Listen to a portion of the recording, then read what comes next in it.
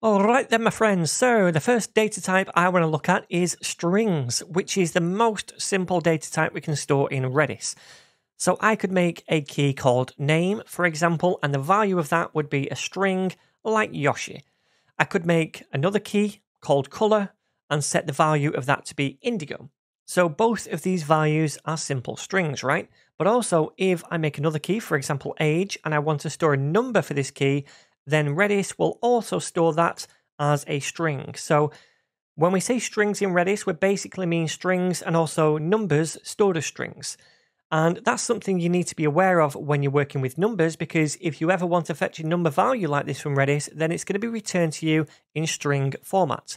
So then, let's have a look then at a few commands that we can use for working with strings. Alright then, so I'm inside Redis Insight and I've deleted all the data I had already so we can start with a fresh clean database. And I'm going to go to the workbench and we'll start creating some data using some simple commands to work with strings. So when we're working with strings, if I want to create a new key value pair, then I use the command set, and it's convention that we use uppercase right here. Now, if you start typing into Redis Insight, it's also going to show you here what you need, a key and a value in our case. Let me just go back so we can see that. Set, key and value. So the key is the name of the key, obviously, and the value is the value. So I could say set and then name, and it could be Mario. Now, I've not put quotes around this. You can do. But if I don't put quotes around it, it's automatically going to store this as a string. Let me show you that. I'm going to say set name is Mario, control enter. We see, okay, if I go back to the data over here and refresh, then we should see this string, the name, and the value is Mario. So it's stored that, right? But if I go back over here and I say set, let's choose something else. Let's say, just say name2 to keep it simple. And I'm going to say some kind of double barrel name. I don't know, Chun Li, like that. Press Control Enter. Then we get an error, right? Because there's a space right here. So if you have a space, then we need to wrap that in quotes. So I could say set name2, and it's going to be in quotes, Chun Li, like so.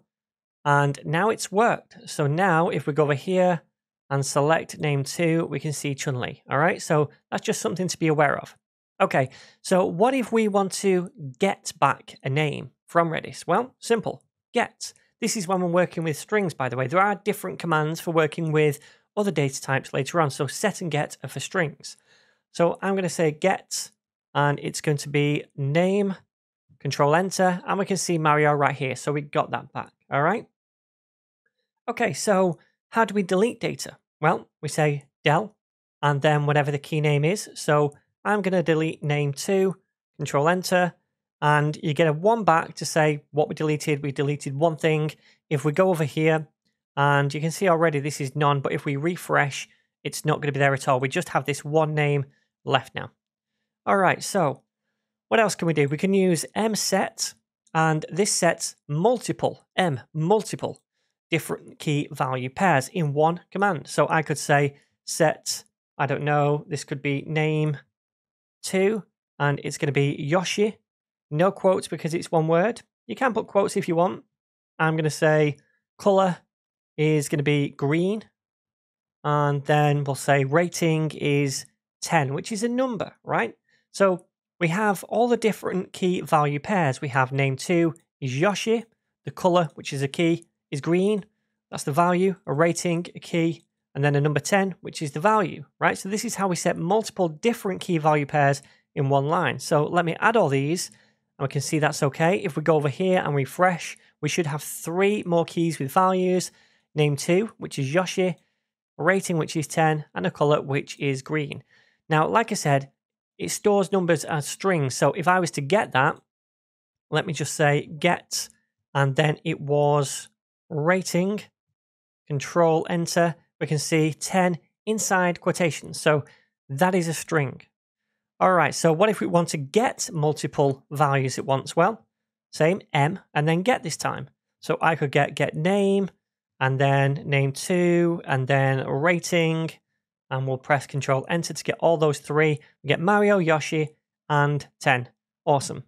Okay, so we can also get maybe a range of characters from a string. So for example, I could get the first 3 characters of the name.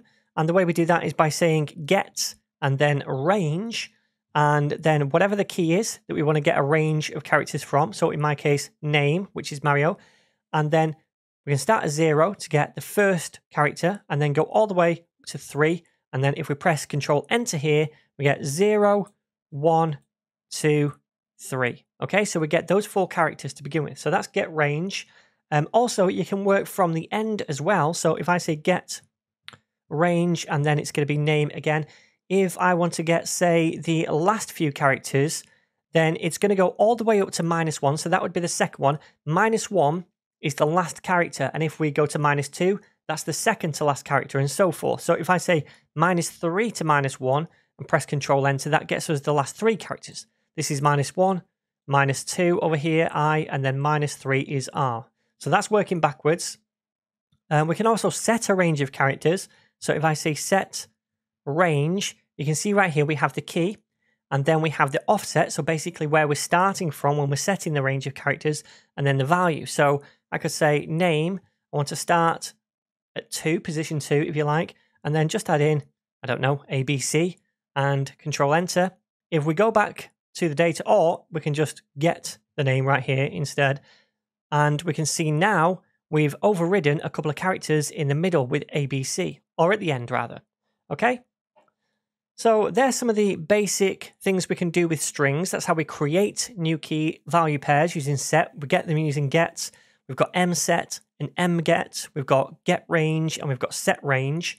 Now let's have a look at what we can do with numbers, which are still stored as strings, but these different commands are really for numbers. So if we remember rightly, we have a rating property over here, which is a number, it's 10, but it's stored as a string, right?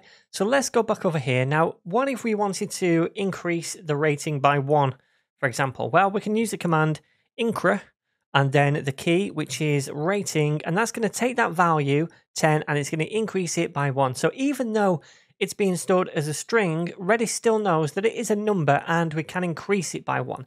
And you can see right here, we get 11 returned, which is what it should have increased to over here. 11, yes. We can also decrease numbers, so we can say decre and then the key, which is rating. And now it's gone back to 10 again, hopefully. Yep, 10. Now, say you wanted to increase something by 5. Well, you could run that command 5 times if you wanted to, or you could say incre and then by, and then whatever you want to increase the amount by, or rather, first of all, the key, which is rating, and then whatever you want to increase this by. So I could say by 5. If I send that, you can see 15 here, should be 15 over here. And likewise, we have decre by to decrease something by a particular amount as well. So rating, and then if I want to decrease it by 10, press Control Enter, you see 5 right here, and then 5 over here. All right. So remember, although Redis always stores numbers as strings under the hood, we can still treat them as numbers in Redis by increasing the value and decreasing the value as well. But if we ever want to get a number from Redis, so if I say something like get rating, just always remember it does come back as a string. Now, when it comes to working with strings or any other data type that we cover in this series, there's probably more commands that I'm going to show you. I want to just focus on the core commands that you're probably going to be using 90% of the time, but there are others that I won't get around to covering as well. But that's okay, because for each data type, you can get a list of all of the available commands on the docs, which also tells you what each one does.